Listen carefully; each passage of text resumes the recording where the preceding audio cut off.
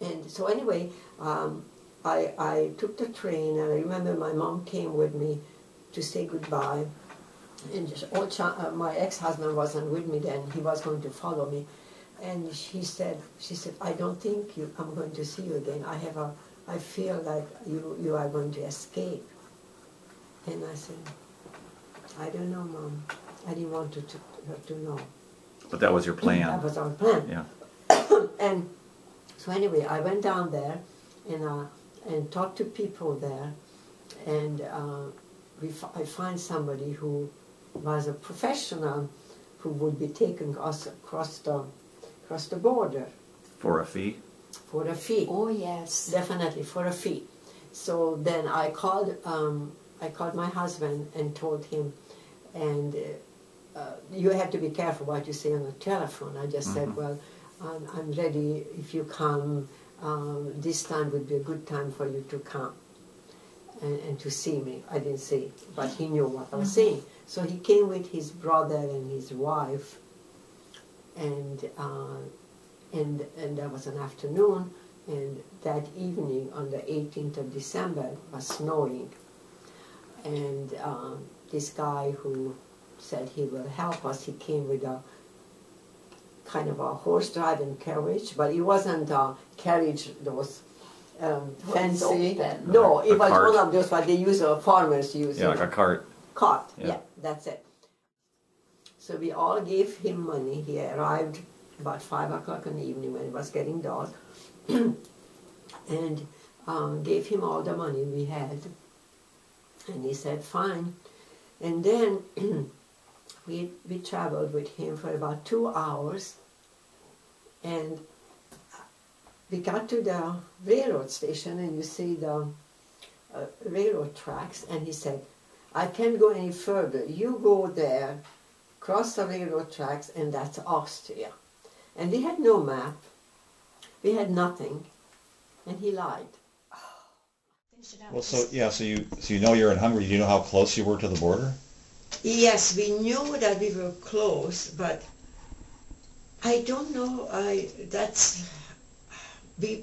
guess we trusted this man, Sure. that he knows where we're going. So what happened in that building, which was a small railroad station, Sandor went there, knocked on the door, and as I said, it wasn't late yet, probably was 7 o'clock or so, or 6 something, and he asked him where we were, and then they said, this is, I can't remember the name of it, and they said, where is the border from here? And he said, go around, walk by the river, and then you'll see some. You have to just go straight to the river, and then you will know. You will get to Austria. You'll see a bridge or something. And they mentioned there is a bridge. You're right. There is a bridge, and then from there, and I don't know what they said. Don't go south or west from there. I don't know. And so we started just walking on by the river, yeah. By the river. Yeah. Mm-hmm. And it was snowing. So anyway, as we were walking many hours. I don't know. In the darkness. In the darkness. In the snow. In the snow. And all we saw this. Did you have a lot of luggage or anything also? No, we had only the clothes what we had. I had one set of clean clothes with me. That's all. No food, no water, nothing. We were young. Remember, I was 18. Mm-hmm. My husband was 28. We walked and walked, and we came to the bridge. It was a walk bridge, just a walk-through bridge. It wasn't. It wasn't for cars or anything. For cars, and it must have been probably about 11 o'clock or so at night. And we walked across the bridge, and we saw this little house, almost like when they build a house, builders, they have this little thing, but it was just. It was a guard station or something. Like a guard station, but it was very small. Yeah. It couldn't have. It was smaller than this room. Yeah. And with a little window, and my husband was always the first one who walked ahead, and he said, like this. I mean, we could see on his face that his eyes are out, and I mean, because there was a little bit of a light inside there, so you could see his face, and he said, well, because we all, well, like this, he said actually, and we all looked in, and there was 2 Russian guards. We knew that they were Russian because of their uniform. Oh, the uniform. And their legs crossed like this, and rifle across their legs like this, and they were all asleep. Thank God, because I wouldn't be here if it wasn't. Later we find out why they were asleep. So anyway, we all 5 of us ran into the nearest house, which was like... So you crossed the bridge at that point? Yeah, we crossed the bridge, but we went the wrong way. We should have... On the other side, you mean? Yeah, we should have gone the other way, but we didn't know. So we crossed the bridge, we saw these guys, and then there was a house, just like across the street there was that close, there was a house, and we hid behind the house. So as I said, it was about 11 o'clock. And Chandra said he and his brother Domi, they hope to find somebody, somewhere lights on, to talk to somebody and ask where are we and where is the border. We knew that we have to be close to the border. And sure enough, a couple was coming shortly after, probably 10-15 minutes later. They find this couple who were coming back from the border, from the Austrian border, and they had just taken a group of people across, and they asked, because we had no money by then, but anyway, they asked if we had some jewelry, ring and necklace and bracelet, things like that. We could give it to them, but they said they're too tired, they're not going to take us. But they told us to go, there is a light, follow the light, be careful not to step on Okna mines, because there was mines. How do you know? Yeah, how would you never know? It was just a lock, either you do or not. And they said, go there, it won't be probably, they said, 10-15 minutes walk. It's not far, but don't go So the river was not on the border then? No, it wasn't. And not at that place, it may have been up higher, up north. And so, but they said, don't go any further than that building. That's a molo. It was an old place where they grinded. A mill? Yeah, A mill, thank you. A mill.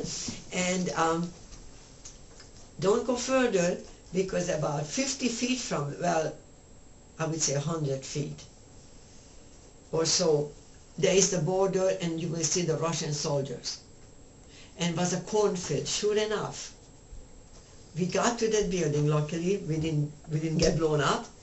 And we walked into the building, and there was an Austrian couple, older couple, and they spoke Hungarian. And I think that used to be Hungary, that area. Oh yes, it was. Anyway, so they spoke Hungarian, and they gave us a cup of tea, and they said, wait, because now in a few minutes, it was midnight when we got there. In a few minutes, from the nearest village, the Austrians are coming to get us. Because this was happening apparently for over a month now or so, well over a month. And they're going to take us to the nearest village.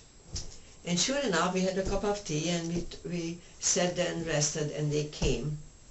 And then we walked again to the nearest village, which, I don't know, was 4 or 5 miles. No, it wasn't, 4 or 5 kilometers or so. Maybe even less, I can't remember. It was a short walk. But we saw the Russian soldiers in the cornfield. Cornfield, yeah. Old corn, dry old corn. It wasn't corn anymore, but it looked like a cornfield. And so we just kind of sneaked. I mean, we were in Austria, but we were very afraid. Well, how did you get over the border, though? So you're in this old mill, waiting for some Austrians to come collect you. And that was Austria already. Oh, it was, okay. It was Austria already. But then, so this was the mill, but then right there was Hungary again. See, the border, you can see here, it's Not straight. not straight, it's like that. So that's the danger about it. Yeah, it's interesting to see Texas Straight well, out the lines are. Yeah. well, yes, this is different.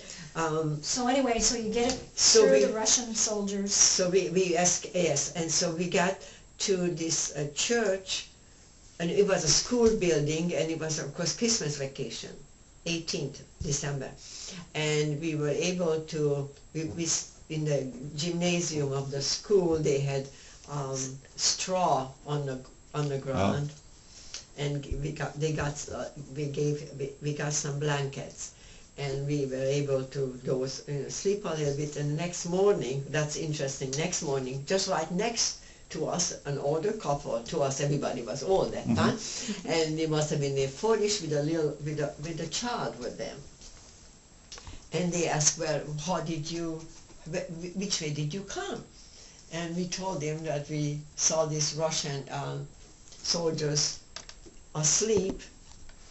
And they said, well, you locked out, because they were looking for, there was 3 girls, 2 of us 18 and 1 22, and all Ava, all 3 of us Ava.